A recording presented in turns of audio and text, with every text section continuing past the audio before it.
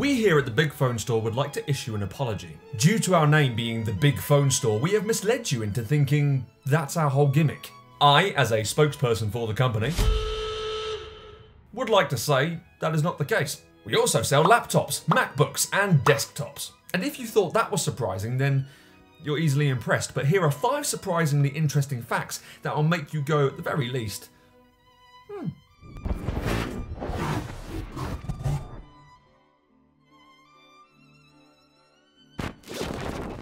Number 1. Heavy beginnings.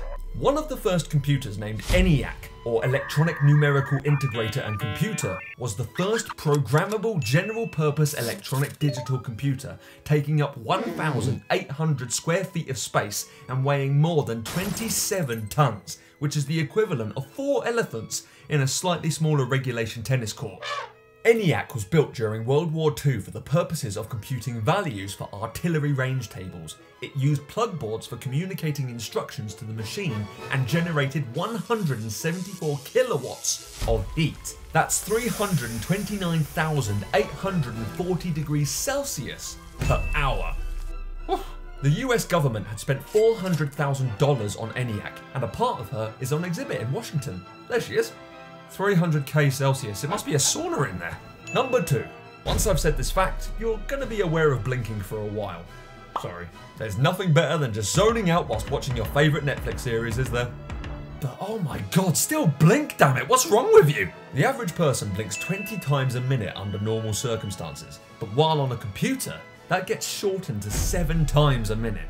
And now that I've said that, you're probably thinking about your blinking, so sorry again. When we blink, we spread tears evenly over our eyes, which keeps them from getting dry and irritated. But we tend not to do that when we're looking at computers because our eyes are trying to figure out what we're even looking at. Our focusing system is always in a state of trying to find exactly where the pixels are on our computer.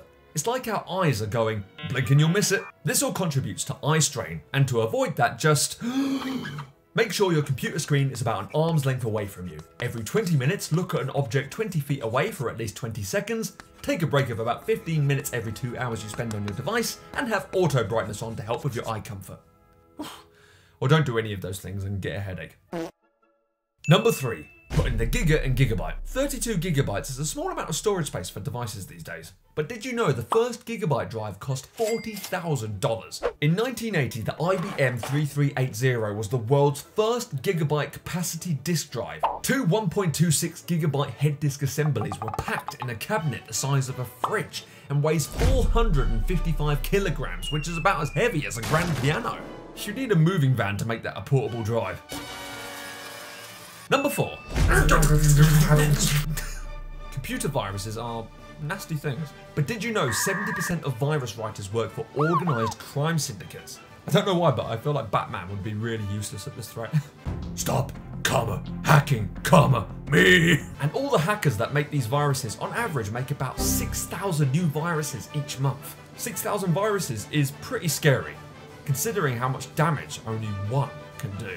One of the most infamous viruses that got made was MyDoom, and it made a staggering $38.5 million worth of damage when it got released in January of 2006. So make sure you have the latest antivirus software installed on your computer because, again, Batman ain't gonna do anything. Right, now that's done, my long-lost third cousin twice removed needs to borrow some money. Fear not, John Johnson, Batman shall save you. And finally, our final fact. Number 5. Ada's algorithms. Ada Loveless, who worked as a mathematician and writer in jolly old England, was famous for working on the analytical engine. The analytical engine was an invention designed by Charles Babbage in 1837 that essentially was the first computer. Sorry, ENIAC.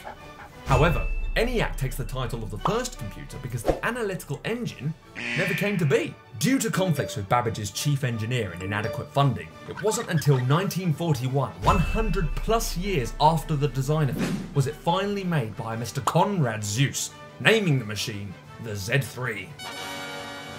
But what was Ada's part in all of this? In 1842, Ada was commissioned to translate a French transcript of one of Babbage's lectures into English, adding her own section of notes. Ada's notes on Babbage's computing machine ended up being bigger than the transcript itself. Within these pages of notes, Ada made history. She wrote an algorithm for the analytical engine to compute Bernoulli numbers, these complicated things. However, these complicated things made her notes the first published algorithm ever specifically tailored for implementation on a computer. Or in other words, the first computer program. But again, due to the analytical engine never being made, the program never had the opportunity to be tested. Her ideas were too pioneering for their own good, which is pretty incredible when you think about it.